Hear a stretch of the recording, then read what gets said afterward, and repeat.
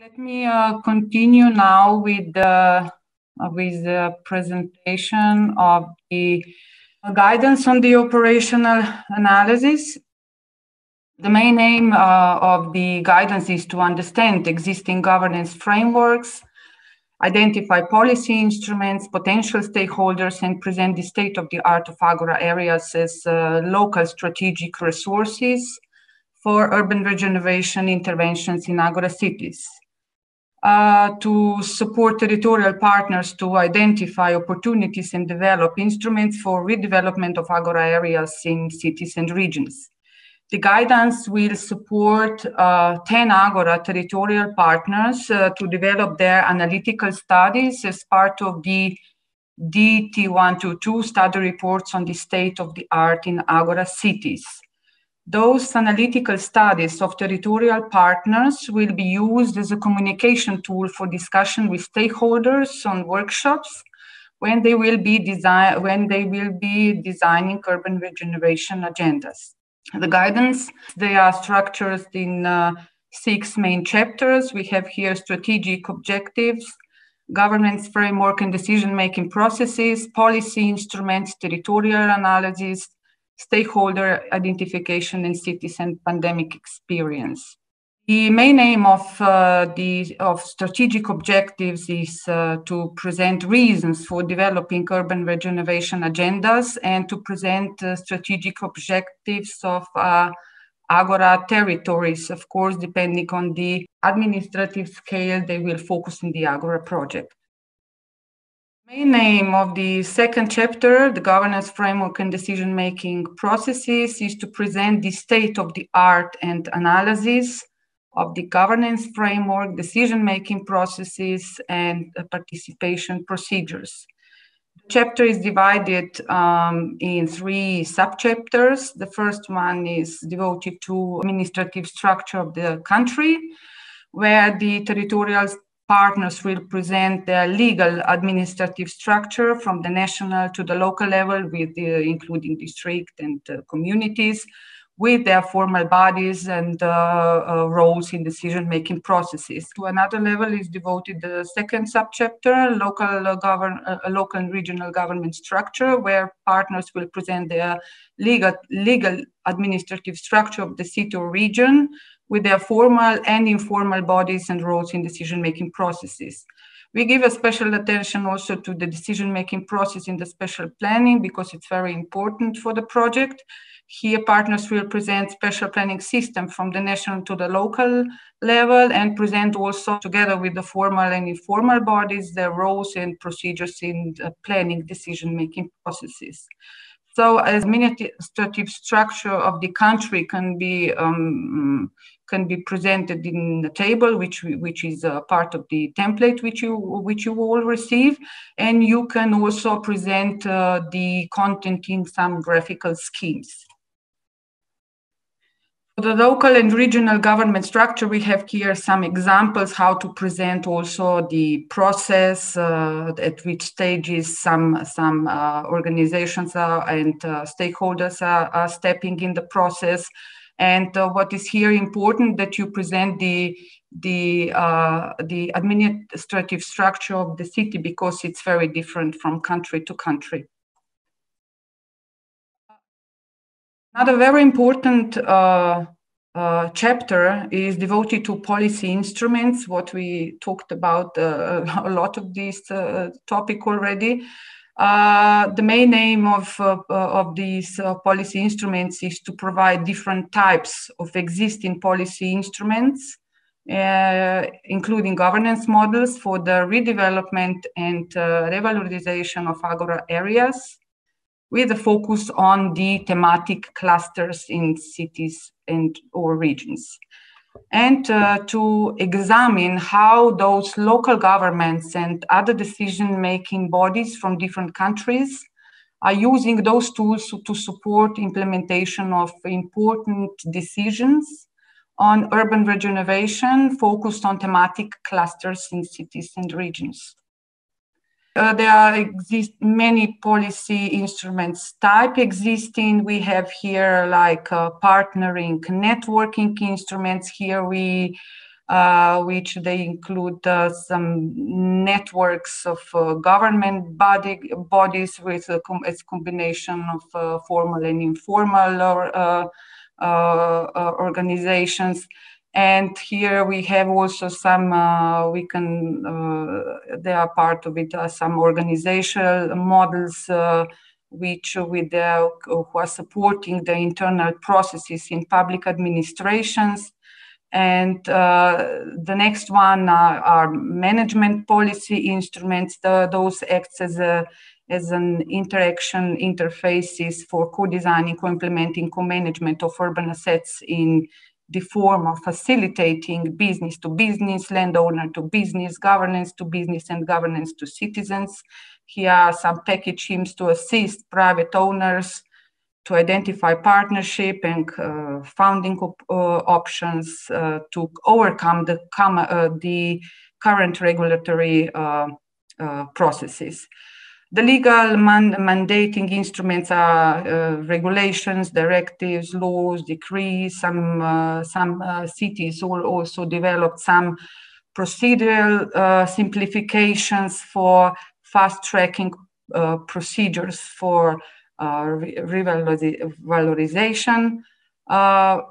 Financial or economic instruments are including some taxes, tax abandonment, subsidies, and awards, which are quite popular and the most used tools. Here we have, like under those, we count also on creative financing models for building, land recovery, and reuse of the areas. And I'm sure that there are also some other forms of collaborative funding existing. Then we have informational, endorsing, and capacity building instruments. Those are some campaigns, guidelines, training, conferences, and some new models for consolidating capacity building. And there are existing also some hybrids. Those are like strategies, action plan, platforms who are combining before mentioned policy instruments. Those policy instruments which you will identify will be then categorized, assessed, and compared. And the collection of those policy instruments will be an important part of the AGORA toolkit, which will be very useful for the further activities of the AGORA project. Policy instruments chapter is split in three main subchapters. Special and master planning instruments, which are legal policy instruments binding for all.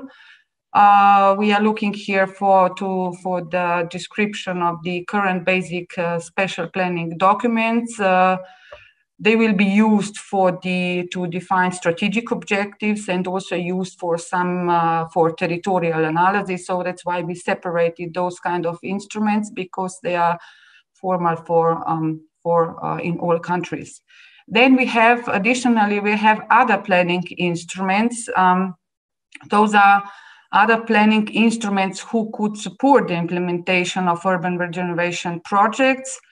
I'm sure that cities, they already have some strategies like expert studies on urban regenerations or some other expert studies, or they have developed integrated sustainable urban development strategies, which were developed to get EU funds from the integrated territorial investment mechanism. So we are speaking about other planning instruments. And then we have a special category devoted to innovative policy instruments. Those are mostly initiated by cities. And though we are looking for innovative policy instruments and governance models as creative solutions which supported the implementation of important decisions on the city and regional level. So we are looking for here that we expect that at least 3 policy instruments will be presented by territorial partners focused on of course, on the thematic cluster which they will choose. And of course, beside not just territorial partners, also we as scientific partners will prepare and prepare some policy instruments too. So here I won't go through the detail. Here is a very structured description of each policy instruments. It is, of course, adapted to the subchapters which I presented before. Why is structured so much? Because we didn't want to lose some data. That's why the structure is like very have many things. So here I will present you some policy instruments as innovative cases. The first one is the Agentur Stadtwohnen. It was an initiative of the city of Chemnitz from Germany. It is not a profit-oriented organization. The goal is to bring back many residential buildings in decline, also abandoned ones, back to the real estate market. This agency works as a networking hub, as a contact point connecting different stakeholders like city governments, owners, potential investors, users from neighborhoods and civil society who are interested in creative and sustainable use of buildings. Then another innovative policy instrument is participative budget. This is the case from Rennes, from France. It's an experimental policy tool to support bottom-up projects led by citizens. It's a tool to foster new ideas and create a direct link between public authorities and cities. So here, everyone in this through this instrument, everyone can propose a project. And then there are different activities and events organized to raise the awareness of the importance of citizen participation and about those projects. So then there is the people are then also can vote online for the projects. And then this is the input for the local authorities. Then the basic information which projects are will be then financed. The another one, it's an online tool. It's called Cartofrisch. It's like a brownfield map. I'm sure that there are many platforms like this, but we are talking about tools. So this is one informational tool, actually.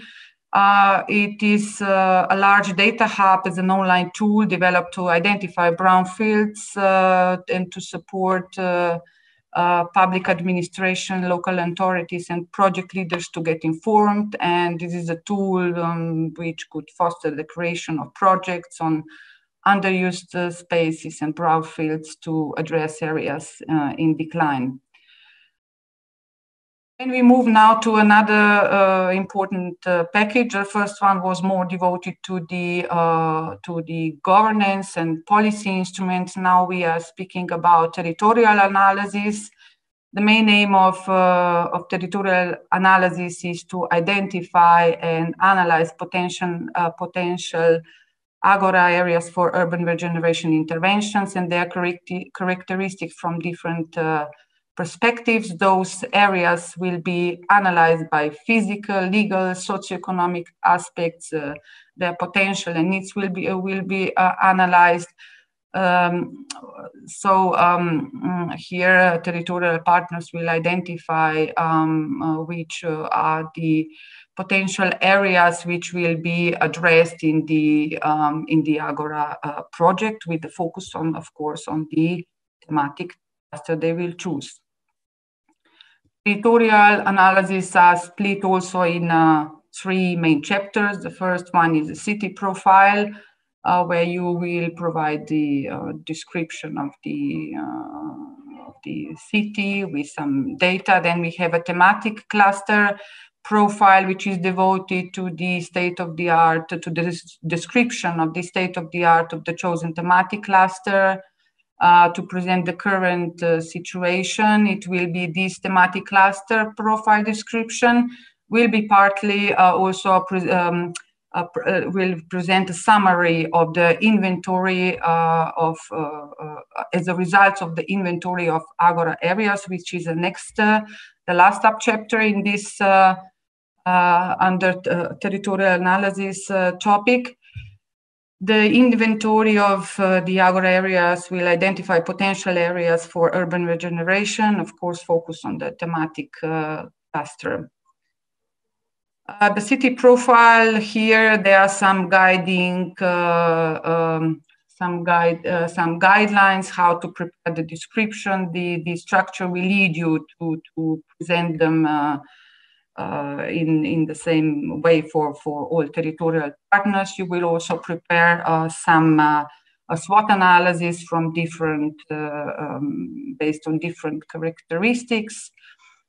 The second one is thematic cluster profile. It's very well like structures. You will follow the structure to describe this topic. Here we are asking also territorial partners to prepare a map, maybe on with the land use or orthophoto maps with identified potential areas which will be addressed in AGORA project. So this, as I told you before, some issues will be also, this will be very useful for useful as a communication tool with stakeholders to show them where those areas are and which about which you will discuss. Maybe you will have you will find then later so also some additional ones, and you will upload it or upgrade this with stakeholders. But for initial phase, you need to identify them as part of the operational analysis that you will have a content and the document to describe. The inventory of AGORA areas, you will describe for each area, potential area, which it will be identified on a map. It will be described through based on those guidelines. Another part of the guidance on the operational analysis is also devoted to the stakeholder identification, with the main aim to identify all relevant stakeholders at the city or regional level. Those are administrative departments, utilities, enterprises, scientific institutions, civil societies, etc., that will potentially participate in the future decision-making processes within the AGORA project. More about stakeholder identification, more about stakeholders will present Torsten from PACORA after my presentation. Since the AGORA project was co-financed also because we said that we will address this COVID actually pandemic situation also in AGORA project. We think that we devoted one special chapter as part of the operational analysis as an initial part of this topic. The main aim of this chapter is to describe AGORA cities and regions regional experience in decision-making processes, engagement of stakeholders for important city projects in time of pandemic situation. We developed here also some, because it's very hard, you know, to how to describe describe this how to focus on these issues. We prepared some like like questions which you can use as guidelines to prepare the description and to describe your experience related to COVID. Guidelines and data collection, how you will prepare those state-of-the-art reports. You will use different approaches like desk analysis, SWOT analysis, some interviews with some experts, and because analyses, they are quite extensive. I know it's time consuming, but it's a very important part of the project, because it's an important base. Because there is many different topics addressed, which we need to address for the purpose of our project results. It is important that you territorial partners involve in the process also people from other departments of public administration, or have also some interviews with some external experts which will support you to develop those analyses. You will prepare those analyses based on the, of course, textual and graphical presentation of the content. Another part, as part of the operational analysis, is devoted also to the selection of best cases. Some of them already Serene presented. And we all need scientific partners and territorial partners. We need to prepare a collection, a compendium of best cases. This is also our task. So we are proposing here that each AGORA partner provide minimum three best cases, which are two of them from the same thematic cluster. This is like a minimum. So you can have, I don't know, 2 cases from the second cluster and 1 from the industrial, or a combination of those. Why? Because we need because many activities are running in parallel. We need to combine those activities at the same time. So this guidance on the operational analysis in partner cities is the first step of the operational analysis package of the task 1, analysis and instruments. The second step is there are study reports on the state of the art in AGORA cities. We will here have 10 reports of all territorial partners, which the final version needs to be delivered till the February next year. And based on those reports, we, Urban Planning Institute, will prepare a cross-analysis report a month later. Deadlines. Since there are many, like I said, many activities are overlapping, and because some activities as part of the task 1 needs to be finalized before territorial partner analysis, we are here providing the guidelines, not the guidelines, the deadlines, which parts of the analysis we need first, because those parts will be an important input to finalize our activities, which need to be provided already this year.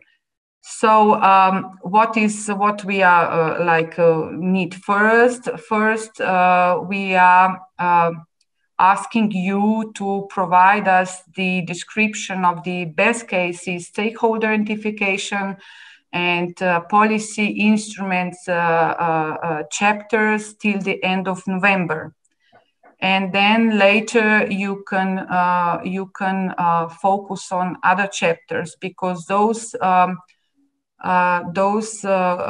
this content is very important, because the policy instruments and the best cases, it's a part of the AGORA toolkit, which needs to be developed till the end of the year. And this will be this will be useful when you will start